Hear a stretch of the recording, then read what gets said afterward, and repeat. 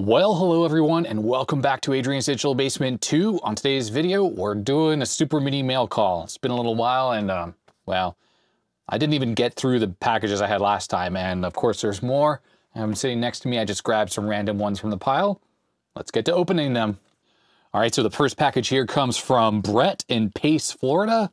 Hi to all my Florida viewers. This one does say mail call on it, so it wasn't something that I ordered and I forgot to open. Looks like we have a letter here and some smaller packages. Let's dig in. Alrighty, so let's see what the letter says. Hi Adrian, I'm going to be moving to a new house soon, and as I went through all my retro gear, I found a few bits and pieces I thought you might be able to make use of. A sealed box of 5 1/4 inch floppy disks. I bought these with the intention of testing a 1541 floppy drive that I picked up with a lot of broken 64s, but the 1541 turned out to be completely dead. That's a shame. I don't have time to fix the 1541, and it's currently beyond my skills to repair. I've since sold off the 1541 for parts, that's great, but thought you might be able to use the discs. Yes, absolutely. We also have one C64 to C128 power adapter. I picked this up while thinking that I might add a C128 to my collection and use my modern C64 power supply with it, but I've changed my mind about getting a 128 and hope you can make use of the adapter. Also a box of a few miscellaneous 74LS chips. These were mostly chips I removed from scrap C16 motherboards, teaching myself desoldering technique. And I tried to test these in my TL866 Plus, and they all seem to pass. Maybe your Retro Chip Tester Pro can give a definitive answer, and hope you can make use of them in your repair. Keep up the good work and the entertaining and educational videos. Thank you very much, Brett.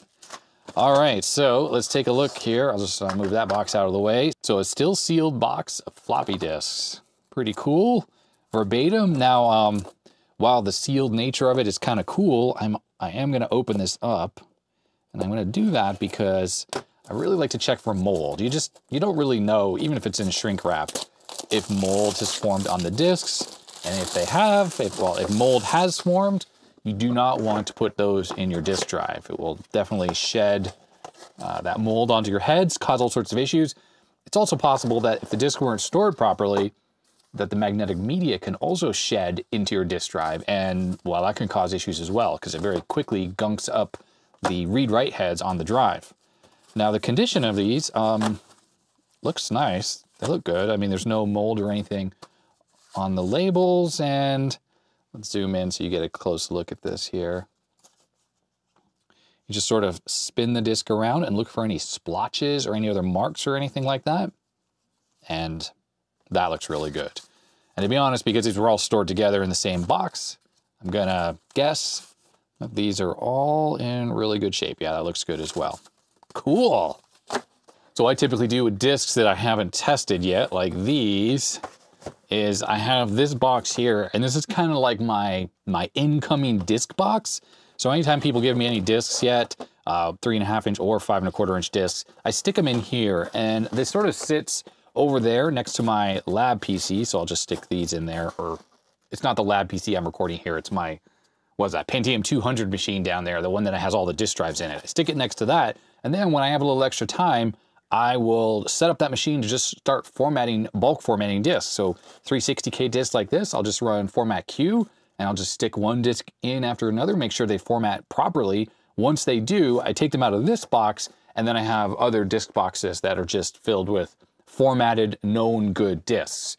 Because honestly, my biggest thing is that when you're going to use a disk, say you're working on a PC or a computer or whatever, you need a floppy disk, I don't want to have to go and grab one of these not knowing if they work or not. So that's why I will go into my other disk boxes of known good formatted disks. Same goes for these 1.4 meg disks. Actually, this is not a, shouldn't be in there, that's not a blank. I have 720s in here as well. So yeah, like these is sort of my incoming pile of disks to format. And I don't use these labels anymore because it seems like the adhesive on these always fails, although these seem like in good shape. So I'm gonna stick that back there. And then for the box itself, I have a little collection of these boxes, which I keep on a shelf in the other room. And yeah, this one, if I don't have another verbatim disc box, or if this one is in better shape than the other one I have, then I will keep this. Otherwise, these discs will yeah, go into my little to format pile here. Oh, look at this. I decided I didn't want to keep Money Mentor, and I was going to format this disk. Anyhow, Okay, so next up is this little adapter that Brett sent in, and you know, these are very, very useful. So the Commodore 64 and the 128, while the physical connector is different on the power supply, it's actually the same voltages. It's 9 volts AC and 5 volts DC. Now you wouldn't want to just use a standard death brick, the bricks that kill 64s on a 128. Those really can't supply enough current, I think on the 5-volt rail, to the motherboard on the 128. On the other hand, a 128 power supply is actually fully capable of powering a 64, and it's actually quite a reliable, safe to use power supply. So what I actually do is, this right here is a C128 power supply, and I've actually cut off the original cable here, just the end of it, that plugged into the C128, because originally C128 would use this square type connector. I added a regular DIN here that goes into a 64, and then what I did is that little piece of the cable that I cut off, which I saved about, I don't know, 6 inches or so, I then installed a female DIN jack, just like this little adapter, and then the original Commodore C128 jack is on the end. And that allows me to use this pretty good safe brick here, even though it's really quite large, on both 64s and 128s. So if you have one of these power supplies and you have C64s you use as well and 128s, I highly recommend doing this mod. It's pretty simple. You just got to buy a couple DINs, solder them all up together, and then when you connect these up together like so, then you now have a power supply that again can power the C128, and then you just pull this off and now it's good for the 64. I just went into my little box of cables, and here's the original pigtail, the one I made using what I cut off this cable. And then this is the one that Brett sent in. So it's useful to have two because occasionally I'll misplace this. Not to mention I have the power supply that I made myself that I use for powering up 64s, and I also use it for powering up 128s because inside my homebrew power supply is, I think, a 3 or 4 amp 5-volt power supply in there, along with a 1 amp 9-volt AC power supply. So I do use this adapter, or I guess I'll keep this one handy. In fact, it's so small, I'll just stick it right on top of the little power supply here. So whenever I need to do work on a 128, I don't even have to go looking for this one. And then finally, we have these chips that Brett sent in. So we have a Super PLA. Oh, it's interesting. Don't know if I know that one. Oh, it's a PLA for a 64C. That's pretty handy. You know, I don't think in all my repairs of 64Cs, I've ever had to change one of these. I've definitely seen Jan Beta had to change one on a machine he had, but I've just never had a bad one. These are very much more reliable than the ones on the earlier machines, I mean.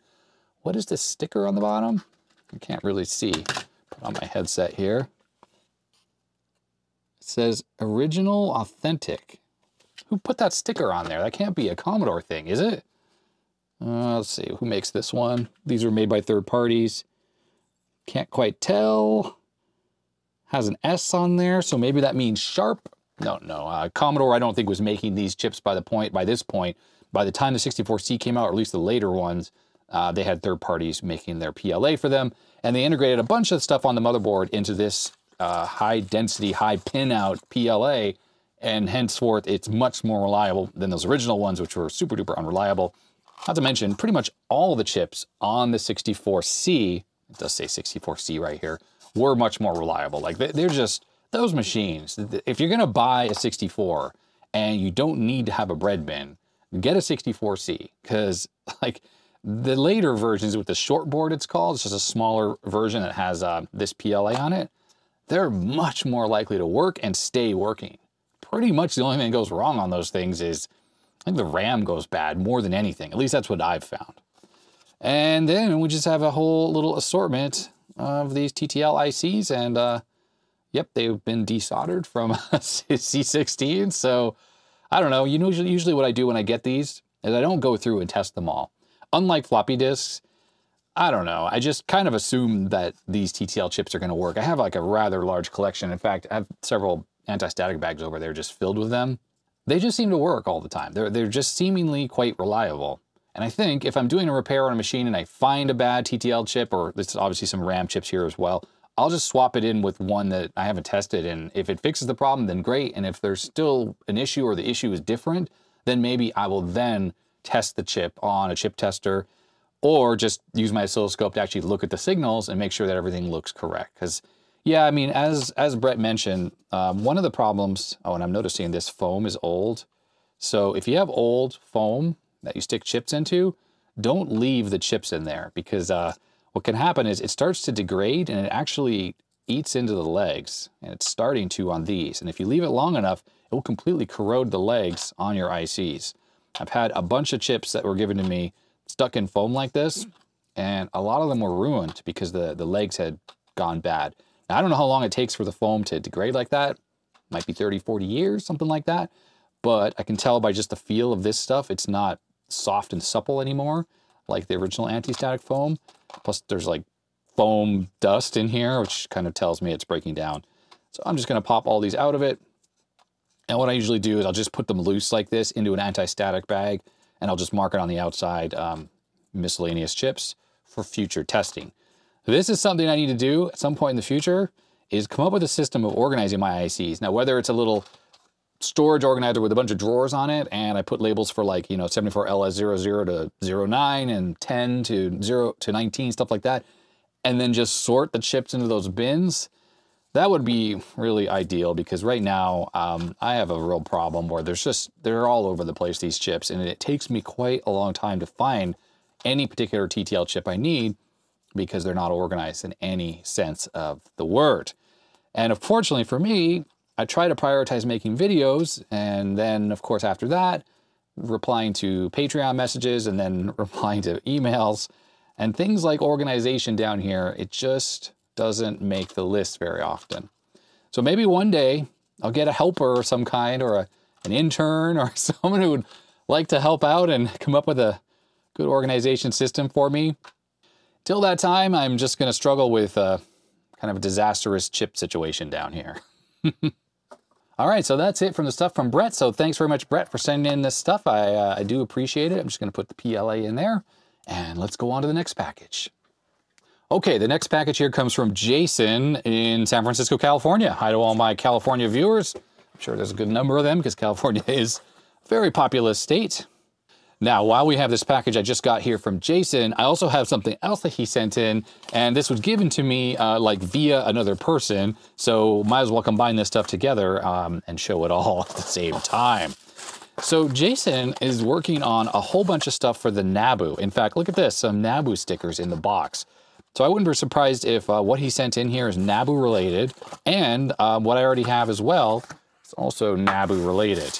So let's see, we have two letters. I guess we'll start with the thing that I already had. So this right here is a NABU interposer, or let's call it a NABU serial interposer. So the serial port on the NABU is an RS422 port. And you use that with a modern computer, and I haven't really had a follow-up NABU video, but I will soon.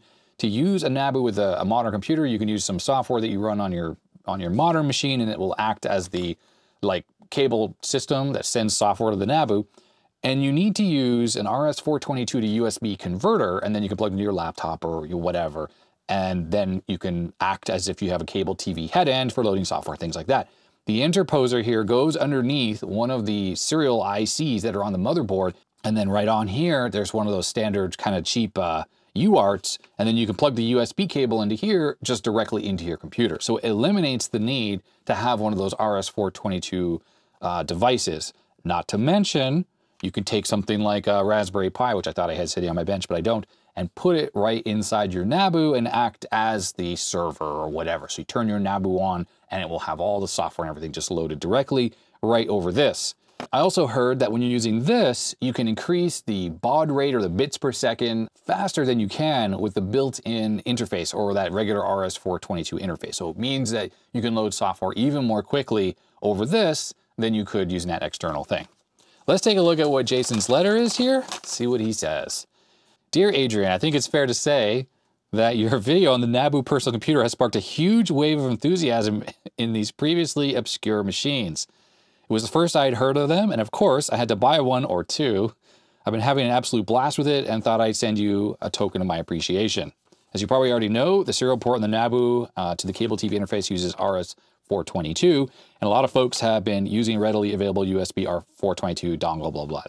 I bought one of those, and I haven't tried it yet. I've tested the NABU at the computer club meeting here, so I know my NABU does boot software and it works properly, so there is that, but I've never even tried the dongle thing that I have. Enclosed is an interposer board from the NABU Western Digital serial chip that gets the RS422 out of the picture entirely, and the interfaces directly to an FTDI serial chip. Just plug the TR1863 into an interposer and plug the interposer into your NABU socket, and then you have a direct USB hookup to your Mac or PC or Linux machine as well. You'll need to remove one of the expansion slot plates in the back of the NABU to feed the USB cable through. I'm planning a 3D printed black bank plate to drill a hole for the cable. The board lets you select 115.2 baud rate instead of the oddball 111.8 that the NABU uses natively, and also has a jumper that lets you enable automatic RTS-CTS flow control. Looks like this was based off another project, and he has just modified it to add some flow control stuff. So yeah, I will put a link in the description to where you can get this. I'm assuming it's an open source project. It doesn't say in the letter there, but I'm assuming it is. So I'll put a link so you can make one of these if you so need to, well, you know, access your NABU without all the silly external adapters. We have a couple NABU stickers here. This is what came today in the package. So that's cool. And let's see what this other letter says. Oh, we got more NABU stickers here. This other letter says, Dear Adrian, as the NABU arrived, I got thinking, hey, it should be fun to use this keyboard as a daily driver every once in a while. So remember, if you saw my NABU video, the keyboard as a really nice, if I recall, Alps SKCC keyboard, or it may be a different key switch, I can't remember, but I think it was an Alps-based keyboard. It feels really nice to type on. And, you know, obviously, I'm sure a lot of people bought NABUs and just to harvest the keyboard and those brand new unused keyboard switches. You know, it's an unfortunate thing, and I know other people have made videos about this, but the keyboard modding community, they have a history sometimes of buying rare and obscure computers. There aren't that many NABUs left on the planet. You know, this is a recently discovered cache. But if you go on eBay and you see a NABU for sale minus the keyboard, you can be pretty much sure that someone bought it to harvest the keyboard. Because the original price of the NABUs was like 70 bucks or whatever it was. That's a really good price for virgin, unused, old vintage keyboard mechanical switches. I'm sure some people harvested them. Either way, Jason has gone ahead and designed an adapter, lets you hook the NABU keyboard up to a Mac, PC, Linux, etc., etc. It understands USB keyboards and HID game controllers. In addition to the keyboard, it supports garden variety Atari-style joysticks as game controller. Oh, so I guess if you plug the NABU keyboard into your modern computer using this adapter here, let's take a look at what it looks like here. Okay, yeah, oh look, it's got a Pi on there. Yeah, like a Raspberry Pi, what is this, a RP2040. That's cool, open source microcontroller here. So on the NABU, the actual joystick ports are on the keyboard itself, and it uses this DIN connector here. So I think if you plug your keyboard into this, plug this USB into your computer, then you not only get the keyboard working, but you get all the joystick ports as well. So if you have a NABU and you want to use your old Atari-style joysticks, I don't know why anyone would want to use those on a modern computer, but if you want to play like a modern game with one of those, then there you go, you can. And I guess if you, well, if you're going to emulate a NABU and you manage to have just the NABU keyboard for some reason, but not the computer, well, then you could probably use this plus MAME, and then you get access to the original joysticks plus, you know, all that stuff. So that's pretty cool. I like it. It's got, let's zoom in a little closer here. Open source hardware. That's freaking awesome. There is a DC barrel connection here, so I'm assuming, yeah, you're going to need that to power up probably the keyboard and everything else. My assumption is when you plug in the USB to your computer, it is not enough power for the whole keyboard. So that's what this DC jack is, probably a 5-volt DC input. He probably talks about it in this letter, so I'll zoom out and let's just see here. Yeah, PyPico, all the design files from are on GitHub, so there is the URL. I'll put that in the description. This is a bunch of information on how it works. Key mappings, important keys in the NABU keyboard don't natively support. There's no backslash key. So you're going to use it on a PC, you need a backslash key. So I guess there's a shortcut or something for that. Anyways, I hope you have fun. Okay, thanks, Jason. That is freaking cool. I do like projects like this. Unfortunately, my NABU is not handy right now. It's sort of under a pile of boxes and stuff. It's in its original box. So when I do a NABU follow-up, it'll be worth bringing this out and showing it off that I can use that keyboard on other things. Not to mention, I definitely am going to get this interposer working. And what does it say on here, by the way? Let me look at this a little closer. There's some writing here. NABU FTDI serial adapter, mygeekhobby.com, and Jason here. So, okay. So sweet. Thank you very much, Jason, for sending this stuff in. And yeah, I'll have to break this all out when I finally get around to that NABU follow-up video, which will be coming soon.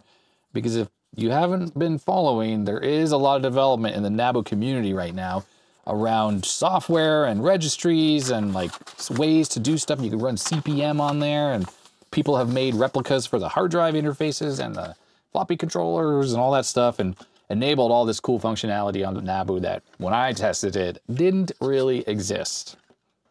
Okay, so the next package here comes from Deutschland. Hi to all my German viewers. It comes from viewer Volker. Oh, we have packing peanuts in here, so I have to be careful with this. I gotta tip this into the garbage can here. Make sure these don't go all over the basement. All right, so we have a little box here, and what is this? Oh, right, the RetroARDUInput. Oh, right, okay. Volker emailed me about this. This is such a cool project. I really, okay, I'm giddy and excited about this one. Look at this printed manual. This rocks as well. So the USB RetroARDUInput project, based on Arduino Mega 2560, and it translates modern USB interface standards to old devices. So this is like the reverse of the keyboard thing we just looked at, which converts an old device to USB to use on a modern computer. This is backwards. So this takes a USB keyboard and probably USB joysticks and things like that, I don't know for sure, and then allows you to use them with old retro devices. Because honestly, that's one of the biggest problems we always have, right? Like I don't know, you get something and you're missing the keyboard for it. Say like you have a Tandy 1000 or some machine that uses a non-standard PC keyboard. Well, you know, you want to use your, your wireless keyboard like this with it, and it's just not that easy. But since the wireless keyboard and the mouse that goes with it, cheap thing here is a little wireless dongle, I think you can plug it into this, and then it would just work with all sorts of old stuff. If I zoom up, people can read it. The inspiration for this is from Adrian Black, YouTube, Adrian's Digital Basement, who developed a similar converter for the PS2 to Tandy 1000 based on the Arduino. His code, link in the chapter source, is also one in which the Tandy outputs of the RetroARDUInput is based on, and one in which I developed for other keyboard protocols by changing the timings and the behavior. That's freaking awesome. I mean, like, in a way, it wasn't like I originated that converter idea. I thought, oh, I could just make one myself. And I think there's other open source ones, or maybe they're not, maybe they're closed source. I don't know. So I made that thing just thinking, oh, this will work. And sure enough, it did. I made a video about it. I'll link in the description below to that. And Volker went ahead and he used that code, and I guess he adapted it to other things. The well-known USB host shield library from Felis is probably used by everyone who works with Arduino, known as USB hosts. A few more code snippets, especially in the ADB area, so that'd probably be for the Macintosh keyboards, not Adrian's Digital Basement, were taken over from other open source projects, and a lot of work and time was invested. Let's skip ahead to what is supported. So PCXT, which is freaking awesome, because I mean, even me, I have XT keyboards, but I don't have that many. I have, I don't know, a couple Model Fs and a few other switchable ones, but to have a box that easily converts, and honestly, if you go on eBay and you look up the price of PCXT keyboards right now, it's a lot. But you could just buy a PS2 keyboard for next to nothing. In fact, if you go to like your computer recycler or thrift store, they're probably gonna have some PS2 keyboards just floating around you can get for like a few bucks or whatever. So that's cool. So XT, AT, PS2, different scan code sets, Amiga 500, 2000, and 3000. So yes, indeed, the Amiga 500 is an internal keyboard, but it actually uses the same protocol as the 2000 and 3000. Tandy 1000, and Apple via the Apple Desktop Bus connection. So it doesn't support, well, mice. No, it doesn't support the original Mac Plus, Mac 128, and a Mac 512. I'm sure it can with some changes, and that might be something that, be nice to add to this project. Because those keyboards are kind of expensive as well. And they get harvested by the key switch people because they also have Alps SKCC switches in them. It supports mice, serial mice, PS2 mice, Amiga and Atari mice, C64 mouse. Really? Currently no 1351 proportional mouse. So Joy mouse. I don't really know what that means exactly. I don't know if there's like two different modes. Oh, I see. 1351 is the later Commodore mouse. That's for the C128 and the C64. You would use that with Geos and some games and stuff like that. But there's an original 1350, which must use joystick ports. So that's too bad. There are other adapters out there for the 1351, but I think that mouse is really hard to find and very expensive. I happen to have one here. I'm very lucky to have one, but I think finding one of those nowadays is really difficult. They didn't sell a whole lot of them. Also supports the Apple mouse via ADB again. And then here are the joysticks. So it supports the analog joysticks of the PCs. It supports the Tandy, TRCD, Coco, and Tano Dragon. Those all use the same connector for the joystick. Oh, I guess also the BBC Micro. And then Commodore, Atari, digital joysticks and stuff, including the Dead Zone. And so, yeah, so that's cool. So it doesn't support, right off the bat I'm noticing, is Apple II joysticks, which are analog and similar to PC joysticks, but not the same. And it doesn't support, well, it supports ADB, but it doesn't support the keyboard from the Mac 128 through the Mac Plus. So those are the two additions that would be nice to have. And then there is all sorts of info on the connectors. I mean, this documentation is amazing here, really amazing. Don't use hubs. There's some known limitations there. Oh yeah, so here it is, working with DualShock Dreamcast controller. I'm assuming that some of these, like to use a Dreamcast controller, you would need something to convert from it to USB, right? What am I missing here? Let's go back. Let's go back to the connector section. I mean, you know what? I should just take it out of the box. Stop looking at the manual here. Look at all these adapters here. It's freaking awesome. Okay, so here's the box. Super Mario Haribos. These, oh, okay, I'm sorry. I gotta cut into these. I know I don't do candy reviews anymore, but German Haribos, and they're Super Mario brand, and they're sour. Oops, I just dropped one out of the box here.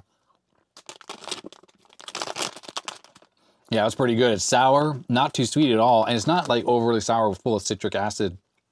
It's just not overly sweetened, and wow, really yum. And what else do we have here? We got, oh, got more Super Mario. Ooh, and it has the little white stuff in there. I don't know what that's called. Milk stuff. Really like it. Oh, well, they have like 3 different versions of this. Princess Peach and cool. Okay, so a box from JLPCB. See what this is. I'll just empty everything out of the box, actually. Something that's 3D printed and it looks really cool. Really, really cool. This project is obviously a passion project, and a lot of thought and energy has gone into it. So there it is, the RetroARDUInput. We got various switches here, 1 and 2. We got AT-PS2 there. We have PCXT on that side, and then Apple and Amiga. I don't quite know how to use these switches. I'm assuming because there's 2 bits here, it must be like 2-bit binary. So 0, 0 is probably Apple, and you know, 1, 2, 3, that kind of thing. Anyhow, let's see what else is on here. Okay, here are the keyboard connections. So hopefully you can see that. Apple Desktop Bus, PS2 mouse. We got keyboard for AT, XT, PS2, Tandy 1000, and Amiga. So the one thing you do need is you need to get a DIN cable that goes from this to your computer. Now, for something like a PC or an Amiga, it's just like a 5-pin DIN. It's pretty common stuff. But the Tandy 1000, well, it can use the same DIN connector, but it has more pins on there. Just so you don't like turn the connector and plug it in the wrong way, you should probably use the correct DIN connector. And obviously for PS2 keyboards, you just need to use an adapter that goes from AT down to the PS2 size. And then on the back here, Amiga Atari mouse, digital joystick, PC serial mouse, and then we have the analog joystick port for the PC. And on this side, we got 12 volts in, programming for the Arduino, and there is the USB port inside there. That's on a shield, obviously. And what's this here? Ah, letter. Cool. Okay, we'll look at that in a second. I just went right to the manual because it was so awesome. Let's take a look at what's in here. Well, I think what this is, I'm not reading the letter yet. I think this goes from the mouse port that's on here. This one, Amiga Atari mouse. You would connect that to this with a cable. And then this allows you to remap it, so to speak, because over here, let's see if I zoom in a little bit, put my goggles back on. Microsoft Import, Acorn, Archimedes, Head Start Explorer, mouse or computer, and it's the connector there that those things use for their mouse. And then this one here says Nextcube mouse or computer. I don't know. I don't fully understand what's going on here, because these as well to the Amiga, Atari, Amstrad computer, or to Lisa PC98. And then there's all these things here. Is this for like putting jumpers? Amstrad, Atari, Amiga, Archimedes. Yeah, I don't know. Not quite sure. But I do know one thing is that the mouse protocol on a lot of these systems, like from the Mac Plus all the way up to all this import stuff, it's, oh, I'm forgetting the name of it, but the protocol it uses is very similar. And usually the only difference between one computer and another is the pinout, and that's it. Or maybe like the polarity and stuff like that. So I have a feeling that this is a little thing to help you matrixify those signals and map them into the correct pinout for your particular computer. All right, so the letter says, as announced by mail, I'm sending you these 2 input adapters. I hope the 3D printed cases survive shipping. Yeah, no problems at all. They totally survived. I tried to pack it as well as possible, and yeah, like I said, worked perfectly. Haribo makes pretty good packing material as well. As there's a long break-in, the running gag of sending you your favorite Haribo, I included some special retro ones, which hopefully improve protection too. Yeah, thumbs up to that. First is the Prime project, which is the USB RetroARDUInput. You know, I'm really having a hard time saying that. So that's this box right here. It's an Arduino-based USB to retro converter that was inspired by your work and includes the code from your PS2 to Tandy. I talked about that from the letter. The Tandy is quite rare in Germany, so I can't test it. The Amiga implementation was tested on A500, which uses the same protocol as A2000, except it handles the keyboard reset differently. In the Tandy mode, the keyboard connector is repinned mechanically, so a 1-to-1 5 or 8-pin DIN cable should work and do the trick. As I mentioned, you do need a cable to connect the DIN there into the computer. The project is open source, and you can find the whole sources for the Arduino sketch, the case, STLs, keycab project with the PCB on my GitHub. Of course, I'll put that in the link in the description. Open source stuff is just so great. It really is amazing. The community, I mean, so much work has clearly gone into this.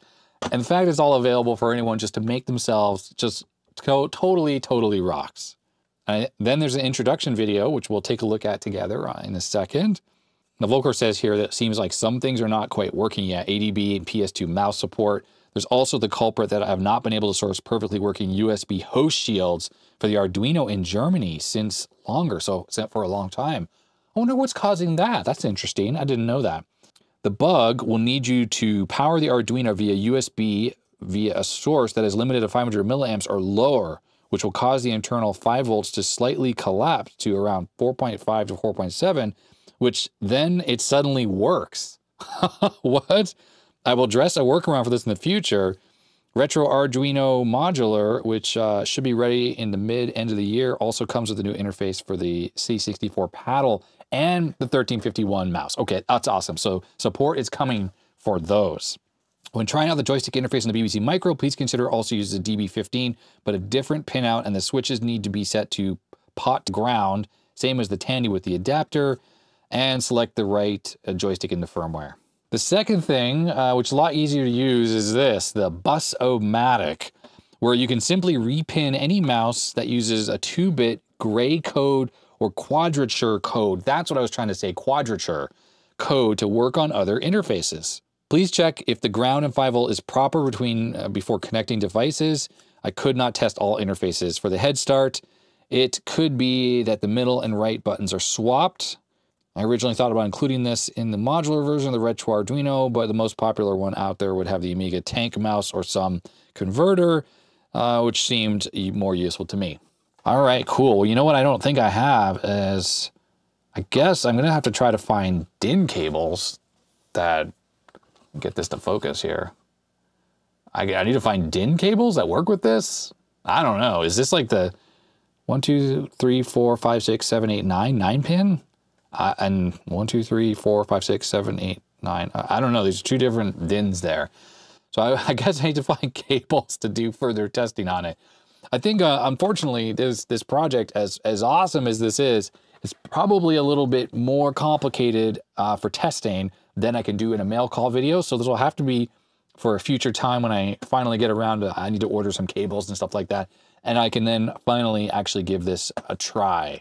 But what we're gonna do in the meantime is let's take a look at this video together, this introduction video, to kind of get a feel for it, since I'm not gonna be doing more of an intro than what I've talked about already.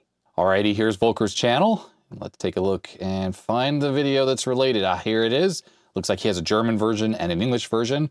I did preview a little bit of the English version already, so let's click it. So here it is, the USB RetroARDUInput. Oh, I like the green LEDs. My personal color there. scheme resembles the old IBM PCs with light grey front, mid grey case, red switches and black rear panel. On the left side we find the Arduino USB port, a power jacket and the USB host port.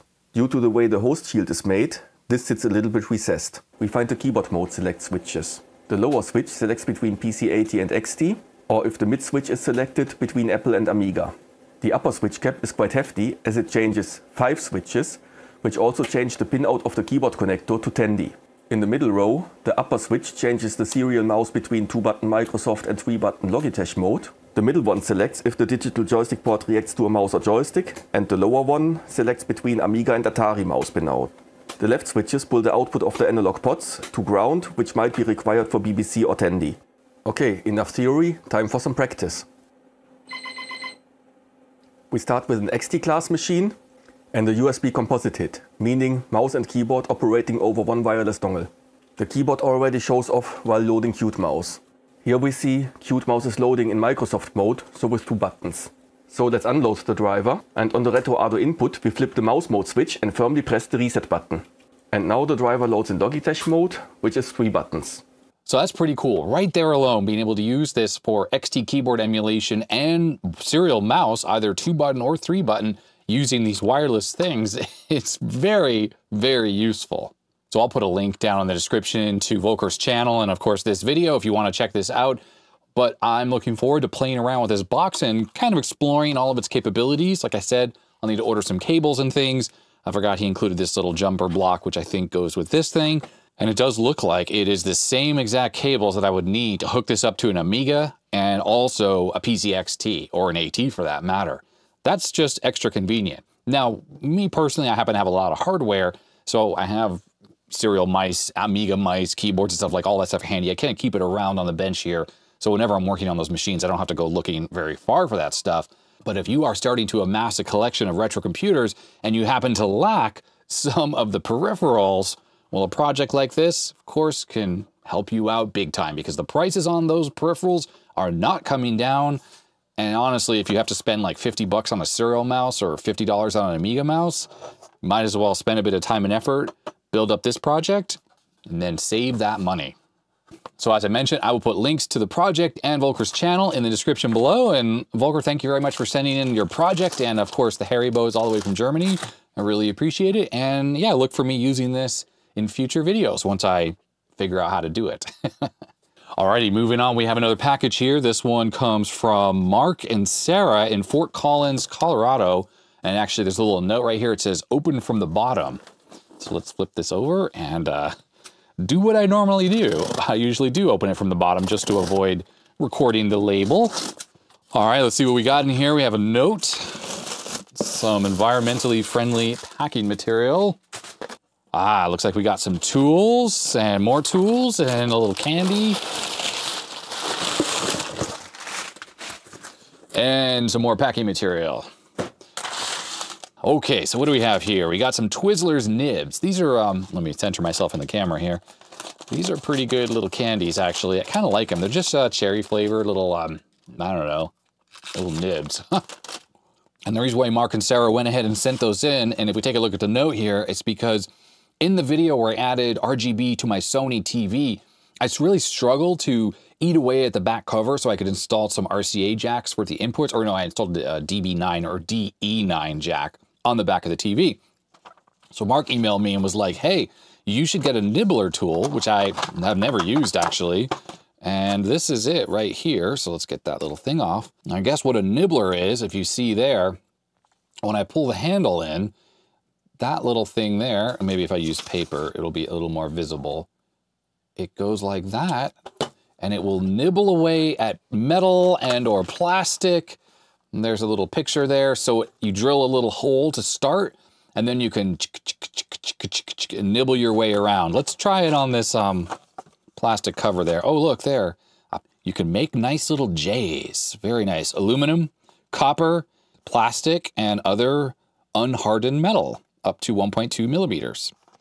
And you just start with a 9.5 millimeters or 3/8 of an inch hole to start, and designed to fit in the palm of your hand for easy use. A nibbling tool. I love it. Trying to get centered here. All right, what are we gonna do? I'm gonna nibble. Let's try nibbling out this cardboard first. All right, so it is nibbling without any issue. Now, I don't think it's really designed for cardboard because it's kind of jamming up a little bit. But there it is. I created a little nibble in there. Let's try this plastic here. Yeah, that totally works. I guess you kind of get your technique down once you get used to it.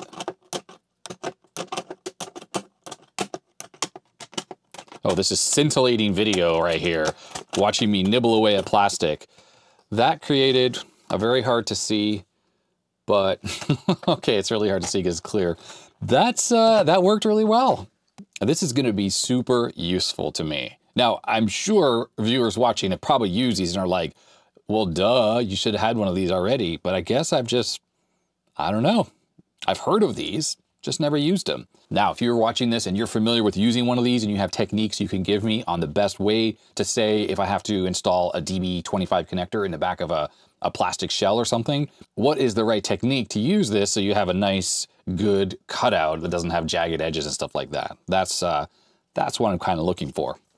Back to the letter here. So the nibbling tool is Jamco 18810. Also have a set of the diagonal flush cutters, also from Jamco. Now these might be legit. I have a lot of illegitimate flush cutters. Yeah, Play-Doh, ESD safe. Let's get some of the fakey ones I have here. Here's a fake one.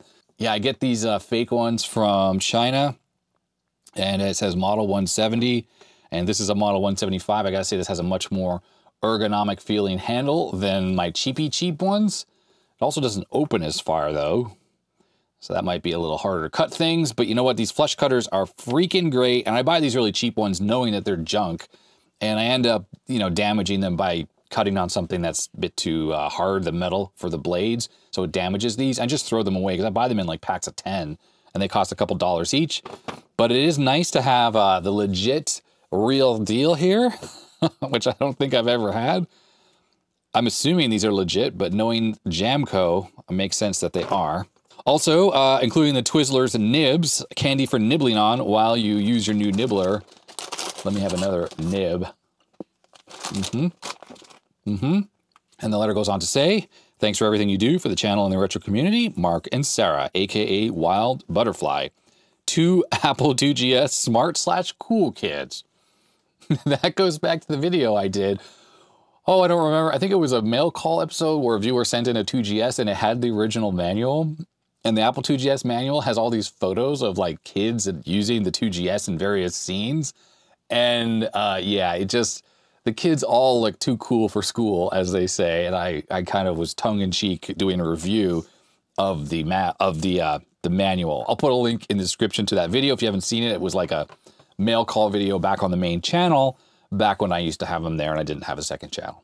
So sweet, thank you very much, Mark and Sarah, for the nibbler tool, the Twizzler nibs, and the actual real deal, I think it's the real deal, Play-Doh flush cutters. I love it. Okay, we have another package, and I'm just gonna wipe away all these nibs, or not nibs, the little nibbled bits of cardboard and plastic I put all over the bench. Alrighty, the next package here, this one, well, this comes from, it says candy enclosed. Oh, here it is, Jeff, from somewhere in Texas. I can't quite tell where, there's no city name. Hello to all my Texas viewers. Let's see what this is. Candy, huh? Boy, this is a candy episode. People haven't been sending in much candy, which my doctor appreciates that because of my weight, trying to keep that under control. But it seems like on this one, this will be what? Like the third package that has candy in it. All right, so we got a letter here. Something wrapped in paper. Something in an original box. And we got some candy. There it is. That's it. Alrighty. Well, the Haribo's here. Hey, cacao. So, oh, these are German, actually. Okay. Looks like chocolate milk flavor, maybe? Kind of interesting. The letter may explain the deal with these, but I'm going to try one right now. There they are. They look like a little bottle with milk on the top. Got a little bit of chocolatey flavor, and then that kind of milk Haribo, the white color stuff. That's pretty tasty. I wouldn't say it's just like chocolate milk, but it's pretty yummy. All right, here it is, the letter. Hello from Texas. Thanks to all the great content that both reminds me of my childhood and lets me share it with my teenage son. Hey, that's awesome. We're always on the lookout for the next Digital Basement or Digital Basement 2 video to hit our YouTube feeds. We recently boxed up our Apple IIe system and put most of it in storage, ending up with a few extra things we wanted to send your way. In the box, you'll find the Apple IIe numeric keypad. Now, I knew the Apple IIe could have one. I have never seen one in person. This is something that plugs into a connector that's inside the computer. And for the original Apple IIes, there was no number keypad on it, just the normal keyboard. It was a little bit of an extension from the original Apple II keyboard, 2 and 2 Plus, but no number pad. So I guess Apple made the number pad, which I think is going to be in this box here. Plus, maybe there were third-party ones. I'm not too sure about that. Later, Apple released the Platinum Apple IIe that had the built-in number pad. But I think that came out after the Apple IIgs came out, which, of course, included a keyboard that already had the number pad on it because it was Apple Desktop Bus. So I guess they figured, well, they would go back to the Apple IIe and integrate that into the case, and, that's what they did. Anyhow, as far as I know, this was Apple's first external keyboard product, and this one seems to be new in box. It was missing the motherboard connector, so I included a replacement. Oh, well, that's cool. Also, we have a Sequential Systems SuperCom serial card for the IIe.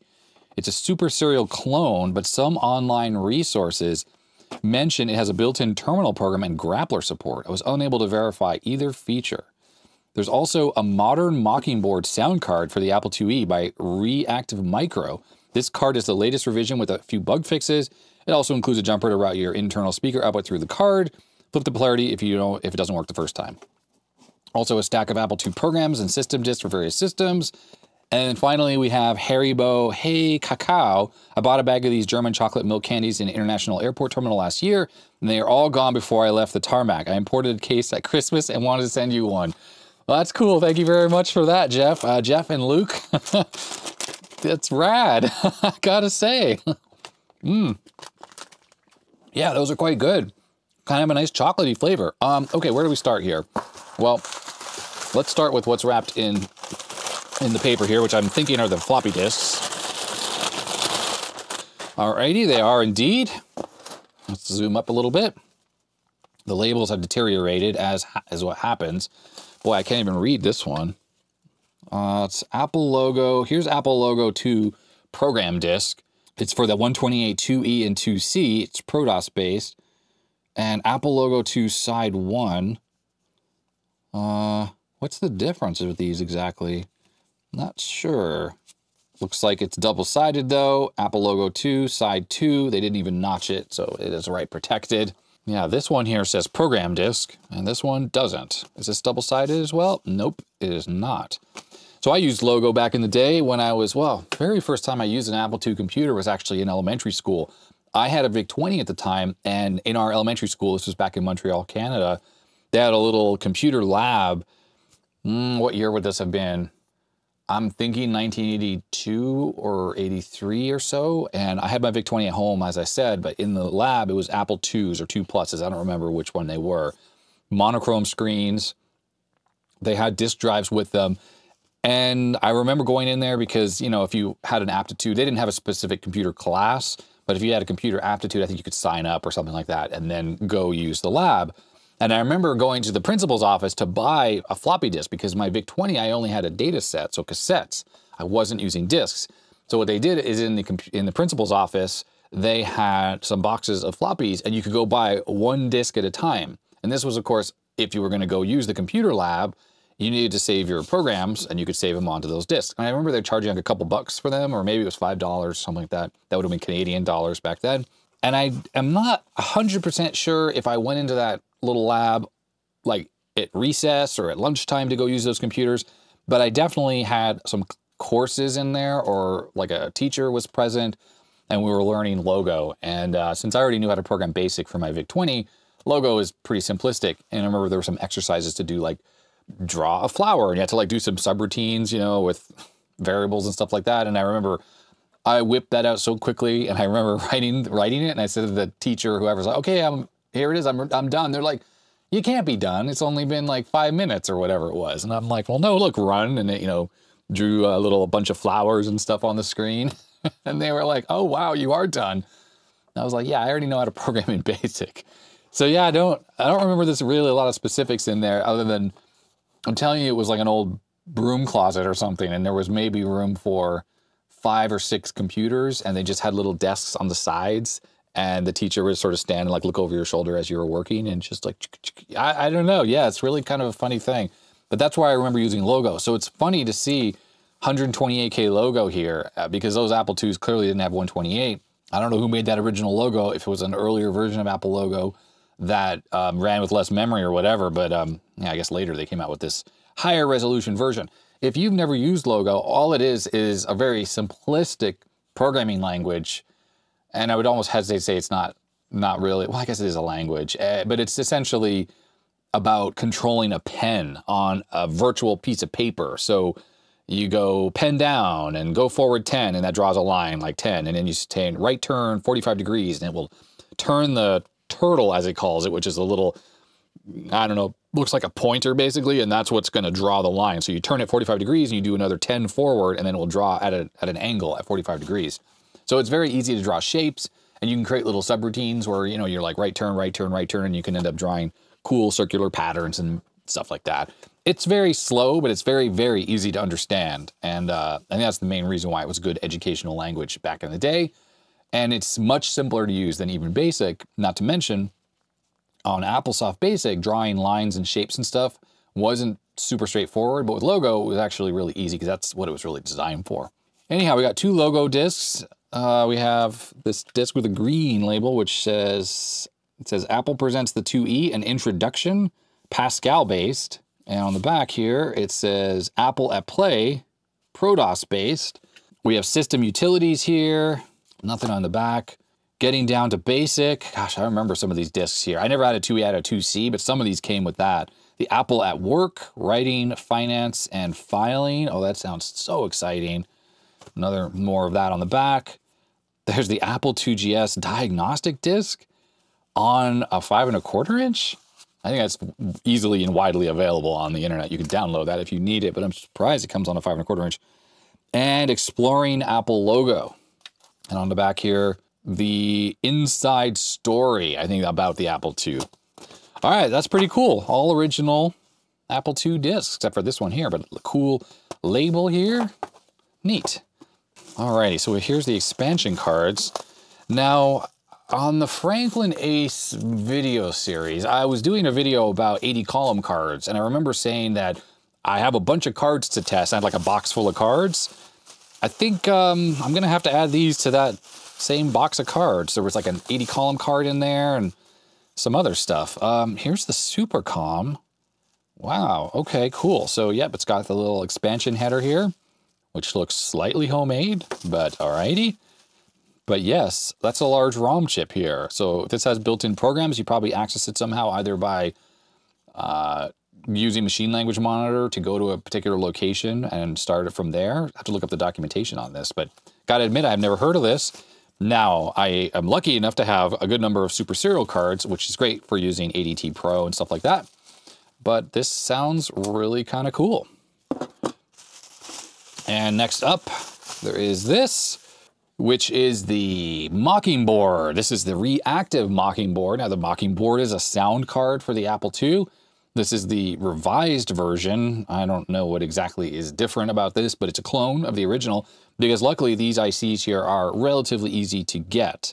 Now, the way this card works is there are a couple 6522, so these are VIAs, or versatile interface adapters, and they talk to the sound chips right here. Now, it's funny that there's 2 of these, but I suppose maybe there weren't enough I/O lines on each one of these to talk to both sound chips. So you couldn't just use one via for both. And what these empty sockets for are for the SSI 263AP sound or speech generator chip or speech synthesis chip, which is completely unobtainium and impossible to get. Now, I am very lucky, and I don't know where it is right now, but I actually have a Mockingbird that I found in a box of junk. Not here, but I was at like this e-waste place, and they had some stuff that they were just getting rid of in their warehouse, and they're like, oh, you can look through it. And I was just like digging through a box of junk, and there was a Mockingbird, and it had the speech chip installed on it. It was just loose, literally at the bottom of a box, and there was a bunch of garbage in that box as well. And I thought, oh, I recognize this, and I grabbed it. Now, I haven't tested that card, and I don't have it handy. Well, it's in my box full of Apple II stuff, so I won't grab it right now. Now, what I need to do is get that card out, maybe for a future video, and we can listen to that speech synthesis and put that chip on this card. Now, it's actually interesting. I don't even know why would there be room for 2 speech chips? Why would you need 2 ever? Like dueling banjos of speech chips? If anyone has any idea why there'd be 2, let me know. But as far as I'm aware, no software uses both.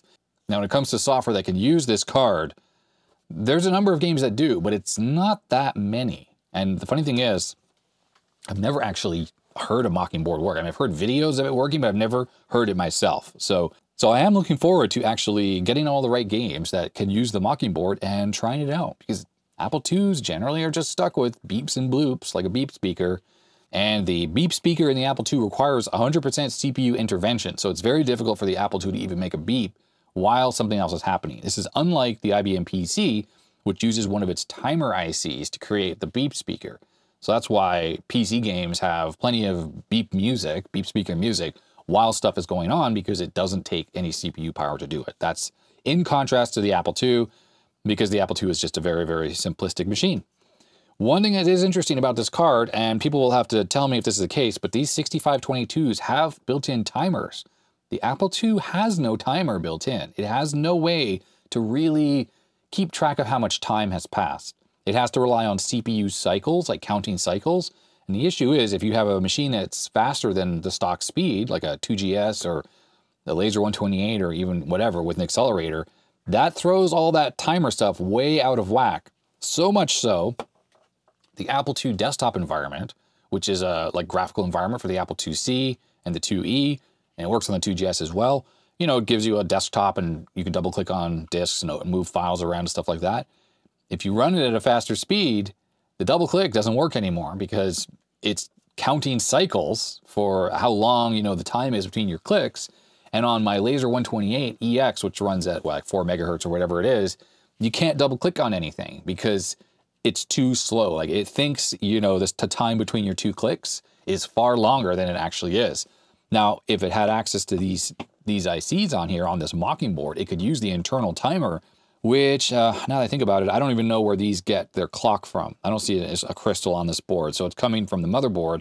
So as long as the clock on the motherboard is still running at the stock speed, and it's not sped up along with the CPU, then these should keep accurate time, and that could allow things like double click to work, or clocks in games, or whatever.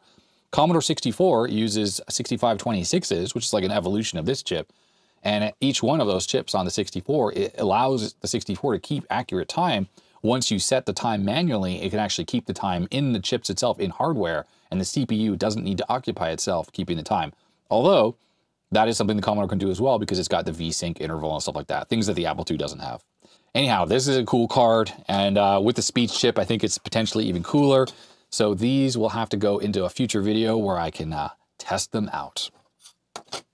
Okay, so the last thing is wow, okay, that's very cool. There's a sticker right here. Try to get the glare off of this. VisitCalc 3.3 for the IIe does not use the numeric keypad space key function to change cursor direction from horizontal to vertical. Therefore, you cannot move the cursor up and down from the keypad, only left and right.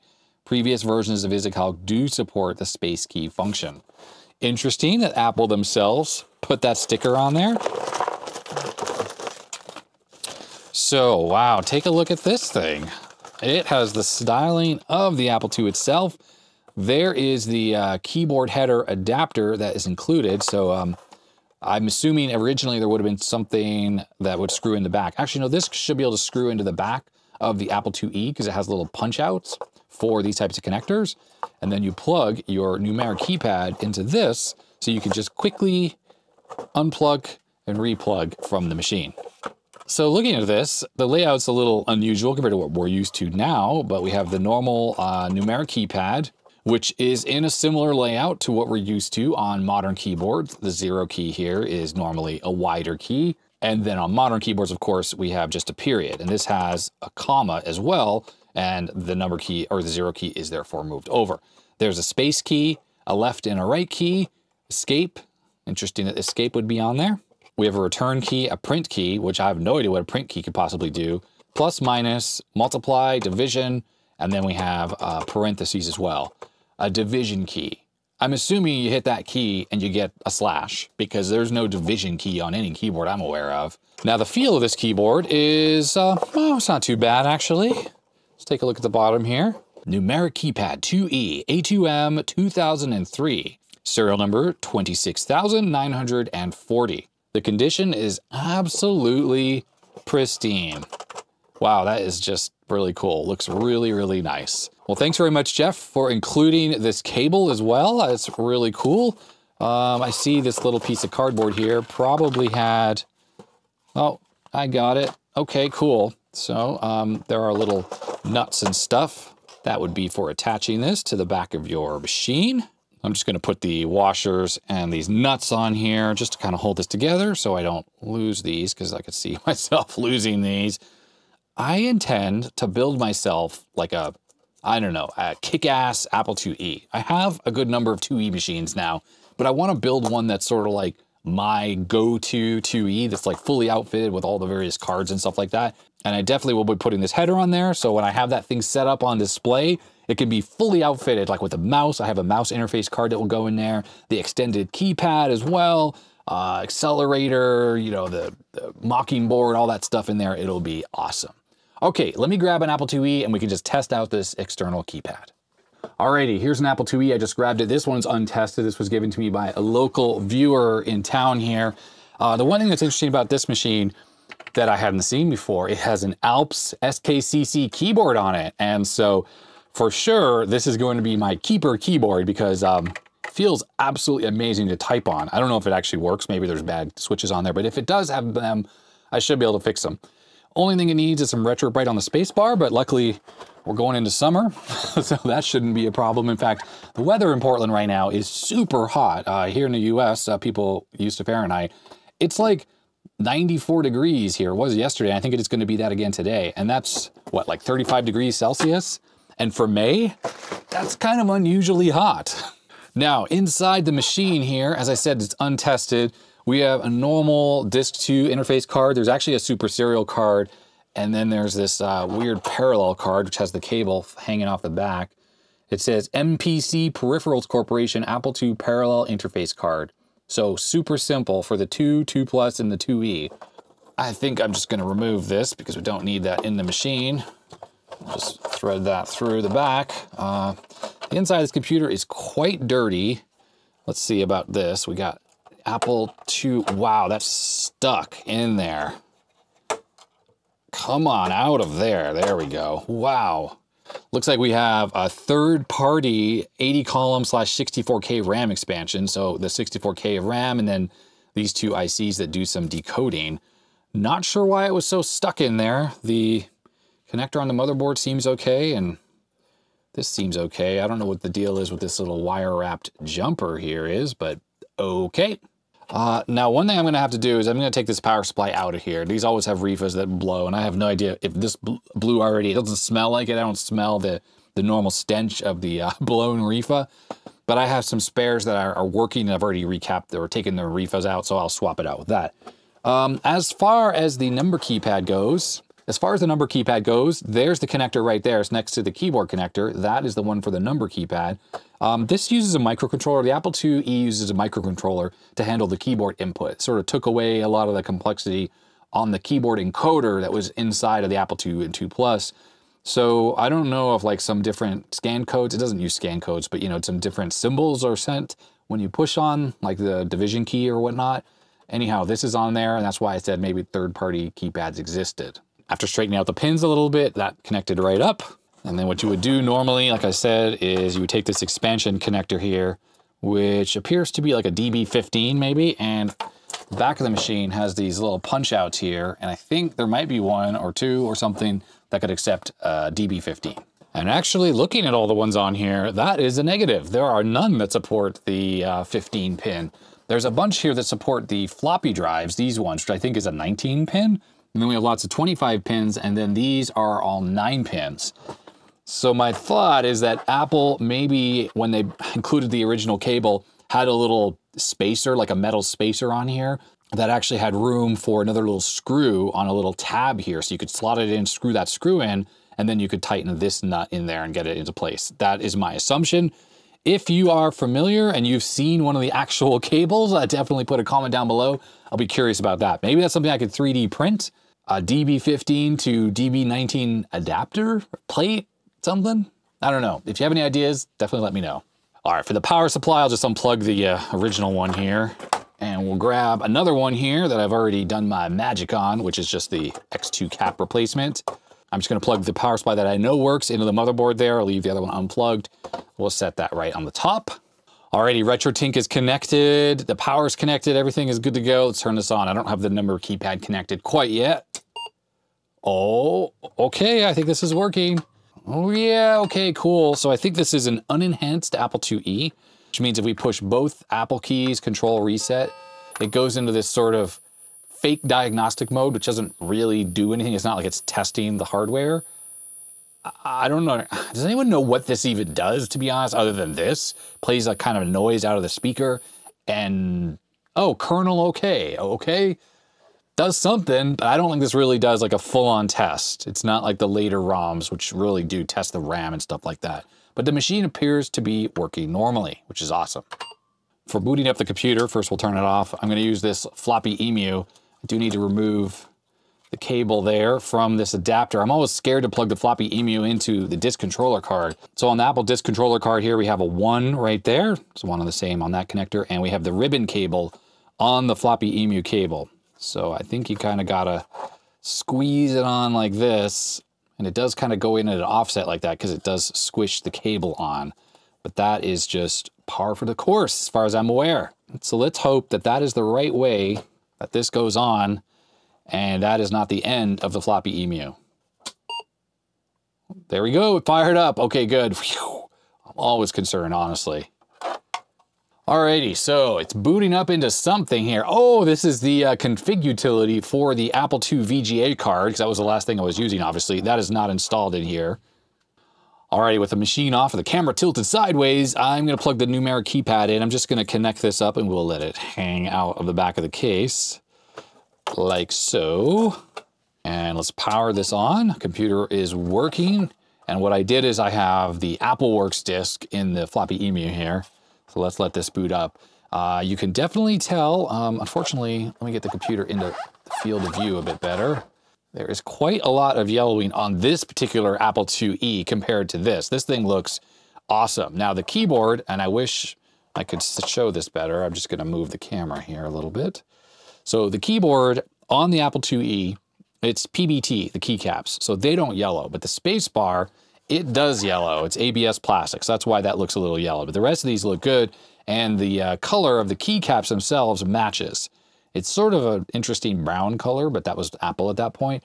But I think this is the color of what the IIe should look like, not the color of this particular case here. Alrighty, so let's see here. Insert the next disk, AppleWorks program or boot. We want the program disk. Why don't we hit enter on the number keypad here? Oh, I think that worked. That actually did work. Very cool. Oh, it wants us to put the date in. Okay, whatever, 1992. Sure. I don't know where you're getting that date from. Somewhere, at least. All right, there it is. So, like I said, there's a left and right arrow on here, which is the same as what's on the keyboard, but there is no up and down on the number keypad. So why don't we go and start a new file? All right, so I am in the word processor here, which I know is not the ideal use for this. This would definitely be for like spreadsheets and stuff like that. So let's see, this is a test. Honestly, I haven't ever typed on this keyboard other than just while the machine was off. It feels so nice to type on. Most IIes have an okay typing feel, but they're just a little mushy, shall I say. The quick brown fox jumps over the lazy dog. That feels really nice. And as far as I'm aware, all the keys are working. This thing will need a little bit of a clean. Looks like there's a bit of dirt underneath the keyboard, but this Alps keyboard has that awesome ping going on to it and just feels really nice to type on. Now, the number keypad here, it does work. Doesn't feel as nice because this has not Alps key switches in it. But hey, all the keys are working so far. Arrow keys are working. Space key is working. That is cool. Escape, that works. So we got to go back to our file. There it is. I push that. Okay, so there's a print key. And when I push print, it gives us a question mark. Now I wonder if that's like the same as Control P or something. Nope. I don't know what that is, but we're getting a question mark. Plus key, multiplication key, which is the asterisk, minus, and there's divide. And just like I thought, divide is the same as a slash. In fact, if I push shift and divide, oh, shift and divide is still giving us a slash and not a question mark. I kind of thought that maybe that would be the case, but no, I'm holding down shift and all the number keys are still working as normal number keys. So this doesn't just push the same keys as like what's on the keyboard. This actually has some other input that is specific. There's the parentheses. Yeah, so everything is working. I thought there was an escape key. Oh, yes, there is. And we know that's there. Sweet. So yeah, it's a bit funny. There's no up and down arrow. That's probably something that got an omission on their part. I think that sticker inside the box said you needed to hit the space bar to switch between up and down and left and right using these arrow keys, according to VisiCalc, the older versions. And it seems like the new version did away with that. Why don't we try this? Let's do a spreadsheet in here. Spreadsheet test. Now I have to say, I used a lot of this program back in the day. When I was a kid, I used AppleWorks a ton. And this was a productivity app that was pretty good. I don't really remember how to use the spreadsheet at all, but I definitely did use it sometimes. But I used the word processor a lot. And it was a really good and functional word processor. It was fast. It could move text around pretty well. It was good at scrolling. And I have to say, when I use word processors on other 8-bit computers that don't have 80-column display, they're not great. The fact that they're so slow usually and you can't see a whole line of text and all that, it kind of sucks. So let's see how this works here. So 1, 2, 1, 2, 1, 2, return. So I don't even know how to move to the next field. Hitting return doesn't automatically do that. Left and right does, of course. What if we push space? No, so this thing doesn't even support up and down in Apple's own program. The space key just beeps at me. Wow. Print just makes a beep. Return. Now, a few interesting things. If you hold down the Apple key and you push left and right, you do get the selection box moving the entire width of the screen, and that is the same on both of these. But the Apple key is the same thing as pushing one of the joystick buttons, and the other Apple key, what does that do? That seems to move also similarly. And then if you push up and down, it moves an entire page at a time, but there is no way to do that on the number keypad. So I suppose the number keypad is still useful if you're trying to enter in like lots of things. So you could be like doot, doot, yeah, and you just have to use 2 hands and have your finger on the down arrow key. And there you go. So this thing is definitely working well though, even though it has that somewhat limited functionality. It's still a cool peripheral and just not a very common one, I don't think. I wonder how many of these Apple actually sold. So anyhow, thank you very much, Jeff and Luke, for sending this in, along with these other cards, which are kind of buried under here. There it is, the serial card and the Reactive Micro Mockingbird replica. And also thank you very much for this chocolate Haribo. I definitely think that is pretty awesome. And watch for a future video where I test out the Reactive Micro Mockingbird along with the other Mockingbird I have, and this interesting Super Serial card. I kind of love these obscure Apple II peripheral cards, the ones that are actually useful, because there's ones out there that are like, you can't do much with them. But things like this that promise to be better than the regular Super Serial card and offer a built-in terminal program, that's pretty neat. I love stuff like that because it just allowed you to very easily use that thing, and say you stuck it into an Apple II Plus, you could get online, with a modem that is, really simply without even needing to have a floppy disk drive, because there was going to be people out there who had 2 Pluses without disk drives, and putting that card in them could actually get them online. Pretty neat. So that is going to be it for this mail call episode. I hope you enjoyed it. If you did, thumbs up. Thanks very much for everyone who sent stuff in. I really appreciate all the donations. It's just pretty heartwarming and amazing that viewers are still donating so much stuff to me. There's still a relatively large pile of stuff back there that I need to get to. So watch for that in future episodes. I try not to overwhelm the second channel with only mail call episodes, mix in some other random junk and stuff, because I just have a lot of stuff to make videos about it. And I could keep doing it forever, which is a good thing, right? It's a good problem to have. So anyhow, thanks very much again. And thanks to all my patrons. Their names are scrolling up the side of the screen. They get early access videos behind the scenes, things like that. And I guess that's going to be that. So stay healthy, stay safe, and I will see you next time. Bye-bye.